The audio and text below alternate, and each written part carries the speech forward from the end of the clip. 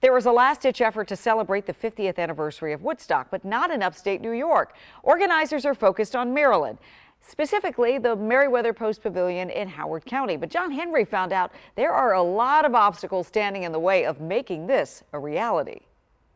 Jimi Hendrix, Janis Joplin, The Who, these were just a few of the big-name musicians who showed up in the summer of '69 to perform at Woodstock.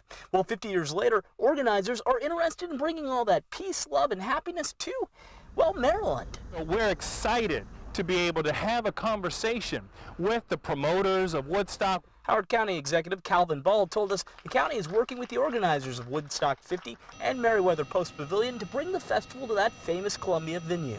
Woodstock's organizers initially wanted to hold the festival near where it first happened in upstate New York, but the towns involved there pulled out of the discussions. Howard County, meanwhile, sees opportunity. We are accustomed to having concerts that have tens of thousands of visitors at a time. But at this point, some big questions remain, like who could play the show, how many people could show up, or when it could even take place.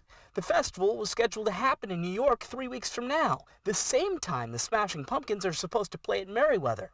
Either way, Marylanders are excited by the possibilities. I think it would be great. About time California can have all the fun. It's just a matter of making it all happen.